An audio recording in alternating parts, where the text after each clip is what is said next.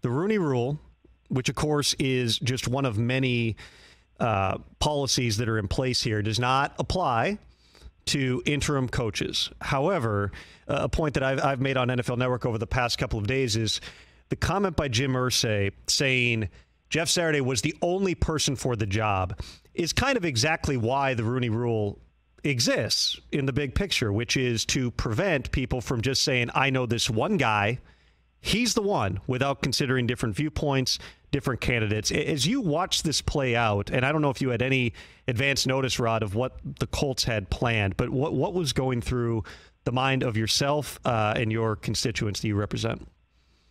Well, Tom, let me first say that owners have a right to select whoever they choose to lead their clubs.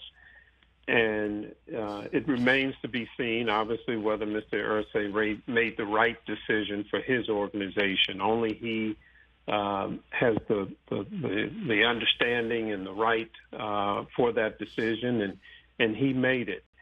My issue, and with those that I represent as part of the executive director of the Fritz Pollard Alliance, is in the process.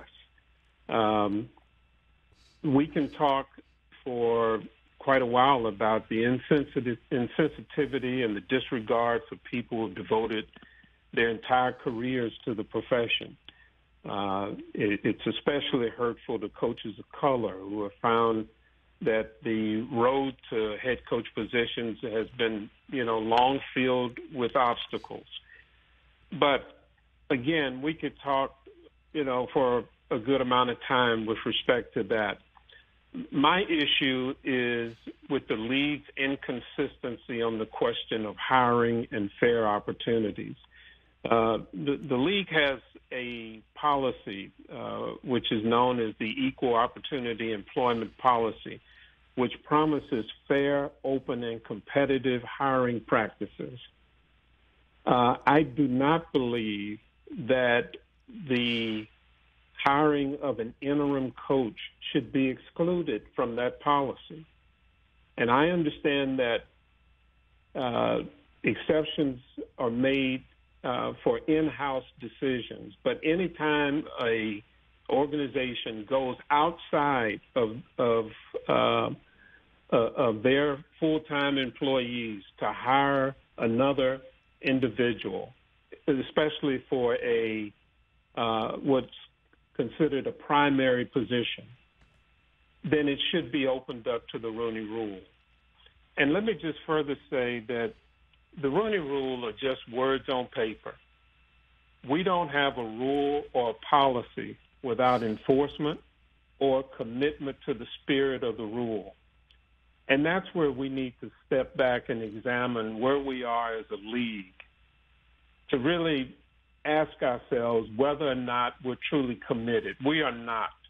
The Rooney Rule exists on paper. It's just words. It's hollow if we're not willing to enforce it.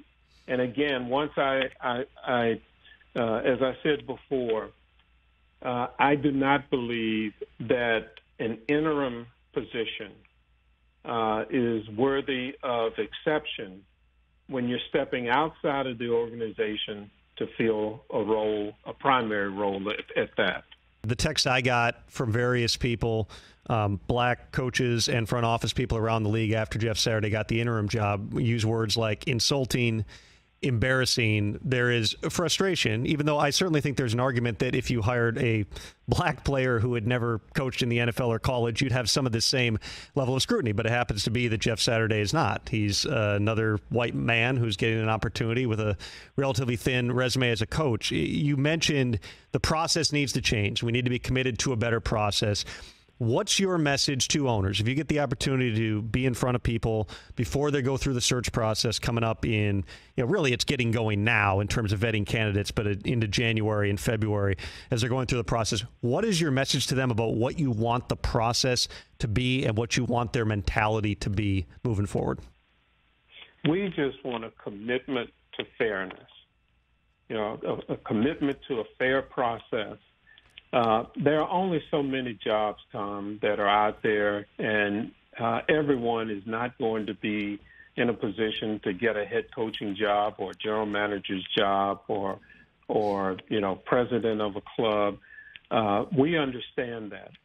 But what we want is a level playing field with respect to evaluating our capabilities, our success, all of those things that we don't get credit for, that I certainly believe need to be a part of the evaluation process. We just want to be able to, engage into a fair process that at least will take into consideration some of those that are capable, and that they have an opportunity to be evaluated. When you don't have an opportunity to be evaluated, that's where the rub comes in.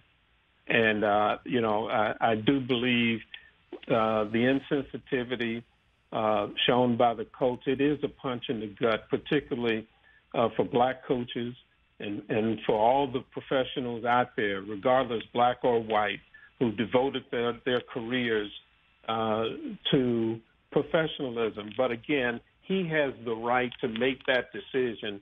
I'm just more concerned about process, and we let a lot of people down when we are not willing to enforce a fair and equal process. Catch the Rich Eisen Show every single day on the Roku channel, 12 to 3 Eastern, for free.